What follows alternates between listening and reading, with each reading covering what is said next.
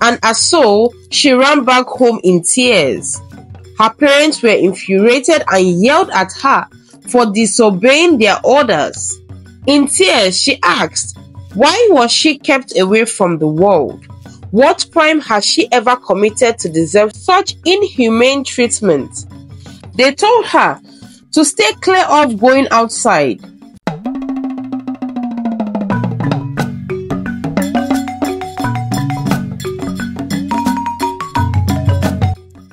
Once upon a time, there lived a peaceful family in Amado village. They were blessed with 4 beautiful children. Emeka and Nkechi loved and doted on their children so much, and they showed an exemplary family life. They were renowned traders and carried on their trade with diligence. One day, Nkechi was vomiting continuously, and she later discovered that she was pregnant again. Emeka and Nkechi's joy knew no bound, as they could not wait to welcome their bundle of joy. This news gladdened their hearts, and they prayed for a daughter. Nkechi's pregnancy progressed with a lot of pain and sickness. She had been in and out of hospital, so much so that it almost became a regular routine for her. Nkechi's condition resulted that she would get so weak that most days she couldn't go to her place of business. One day, as she was on her way back from the hospital, she met an old lady who told her that the reason she is always in and out of the hospital is that she was carrying a destiny child. The old lady encouraged her to be steadfast, that the years ahead of her will be filled with so much trials and tribulations, but assured her not to worry, that it will all make sense at the end. Nkechi, with a puzzled look on her face, thanked the old woman and bade her goodbye. She kept going till her 9th month of pregnancy, and as soon as their baby came forth, there was no hiding the fact that she had a hideous set of hands, which were not ordinary, as she had extra hands, unlike normal ones, and so they kept this a secret from everyone. They named their baby girl Uche. It was Emeka and Nkechi's dream to have a female daughter, but they did not expect her to be this deformed. They kept her locked up in the house and prevented her from mingling with anyone. It was as though they did not have a girl child. She wasn't allowed to go to school or attend any social gathering. It was like she never existed. Uche craved to be loved and admired, but no one paid any attention to her. Her parents would always look at her with disgust, and her siblings avoided her. She would cry herself most times to sleep, yet there would be none to console her. One day, Uche decided to ignore her parents' warnings of not stepping out and decided to go look around the village. She wore an apparel that could hide all her deformities well, but they were still noticed when she stepped out. People mocked her and kept calling her extra hand girl. She could not hide anymore, as they wanted to see what her hands looked like without the clothing covering it, and as so, she ran back home in tears. Her parents were infuriated and yelled at her for disobeying their orders. In tears, she asked, why was she kept away from the world? What crime has she ever committed to deserve such inhumane treatment? They told her to stay clear of going outside. Uche, who had already gotten a taste of the outside world, was not planning on keeping her parents' instructions.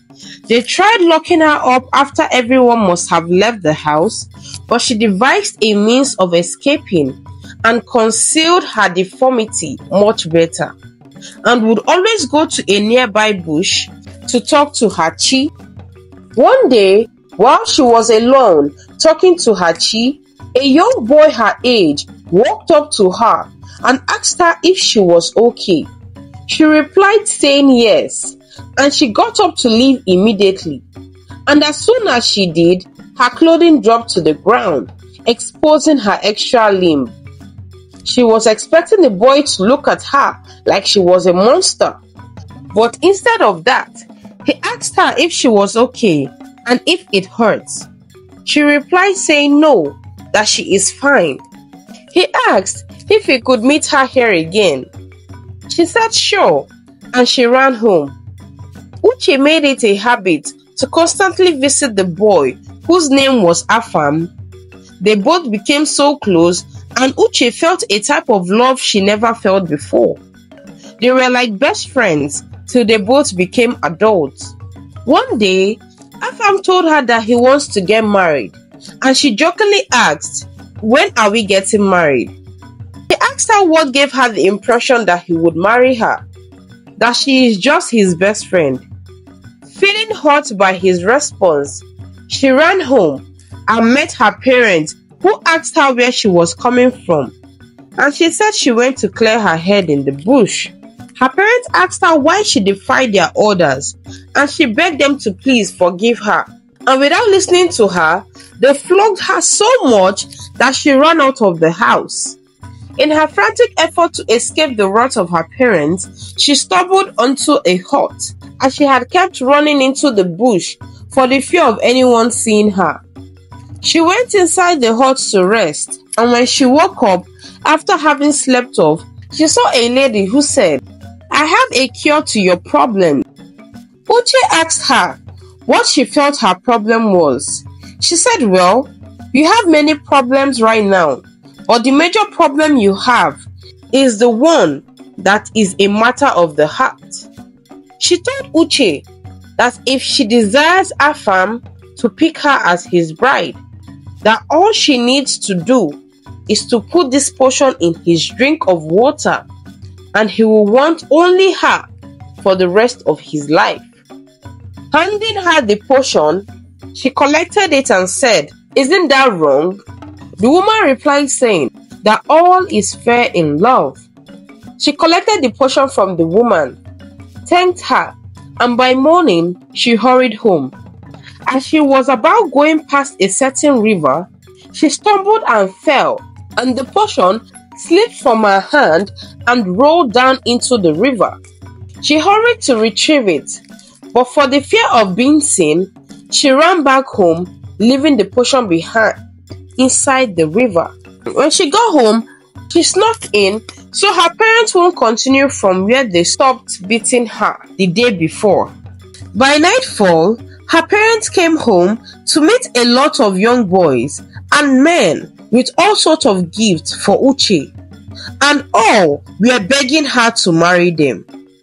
They rushed into their home in shock, only to meet Uche seated on the floor with her hands clasping her ears and crying. They walked up to her and asked her if she knew what was going on. She said no. They asked her where she went to last night because they didn't see her last night, and now she shows up. A host of men are outside their house seeking her attention. She then narrated to her parents what had happened to her. They shouted on her that why would you collect something from a stranger? That didn't they teach her better? She replied saying, "No, you did not teach me anything. Am I even your daughter? You look at me with so much disgust and hardly show me any love and attention. But you love and adore my siblings so much. Why do you all hate me?" she asked. "No one wants to associate with me. Am I the cause of my misfortune?" She was still in tears when the Igwe of the community sent for her, and as she stepped out, the men outside of her home tried to grab her as she took off running, heading for the palace, with the men in hot pursuit. When she got to the palace, the king's guard kept the men in control outside the palace. When she appeared before the king demanded an explanation to what happened, and she narrated her ordeal to the king. It turns out that the potion spilled into the river, and those who fetched the water that morning and drank of it instantly fell in love with her. The king turned to the chief priest and asked what could be done to reverse this. The chief priest said that in order to reverse it, that she would have to make a sacrifice in the river so as to cleanse it of the potion. The king asked that the sacrifice be made immediately. She was taken to the river with her pot for the sacrifice placed on her head. She placed it in the river and asked that her sacrifice be accepted.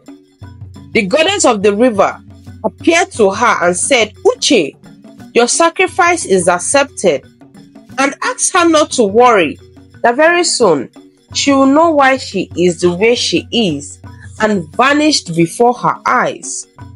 Uche, stunned at this event, hurriedly went home, and in her dreams that night, she saw the same river goddess who narrated that all her tribulations will be over when she clocks 20 years of age, which was around the corner, and vanished again. She kept pondering on what the dream meant. She tried meeting up with Afam, but he had already gotten word that she tried giving him a potion for him to love her before the accident occurred, so he chose to avoid her. She became a ridicule in the community. She felt hopeless and on one occasion tried to kill herself. But she told herself that if after her birthday she doesn't make meaning of what is happening to her, she will take her life. On her 20th birthday, she got up from her sleep and noticed the extra limb was gone. She hurriedly washed her face with water to be sure she wasn't dreaming. And again, she saw the extra limb was gone. Uche ran to go meet her parents, who were shocked to see the recent development. Before they could utter another word, a woman appeared to them. Uche recognized her as the river goddess, and she said to Uche, "Now your trials are over." Turning to Uche's father, Emeka, she told him that does he remember that when he was young, he mocked a cripple, that a curse was laid on him to be a child with an extra limb, and if that child doesn't die from shame till she clocked 20, then she will be free from the curse. Emeka not remembering any of these events because he caused a lot of trouble while growing up. He apologized to the goddess, and she replied saying, "I am not the one you offended, that you should be apologizing to your daughter because she caused her woes," and she vanished before their presence. Emeka turned to his daughter and asked for her forgiveness, that he knows he had been a very terrible father, and to think he was the cause of all her problems. His wife, Nkechi, also asked their daughter to please forgive them, that they have truly wronged her, and they hugged. With tears still in her eyes, she said she forgives them. Uche went to meet Afam in his home, and when he came out, he asked her where her extra hands were. She said it's a long story, that she will explain later. She asked him to forgive her, that she really loved him and did not know what pushed her to do what she did. He went on his knees and asked her to marry him. Stunned by this gesture, she asked, "Are you under a spell?" He said no, that he lied to her when he said he did not want to marry her, that he did not want to ruin the surprise, but wanted to be sure she felt the same way about him, that he loved her, with an extra limb or not. She kissed him and said yes, she will marry him, and they both laughed over what she did as she narrated her experience to him. They immediately put plans in motion to get married, and they lived happily. The end. The lessons to be learned from this story is that you do not despise any child. Children are the greatest gift of all, no matter the deformation. Love and treat your children equally without showing preference to a certain child. Do not mock or insult anyone because the repercussion might be great. Do not dabble into sorcery, trying to get love. Thank you so much for watching till the end. Please click on the subscribe button to support us.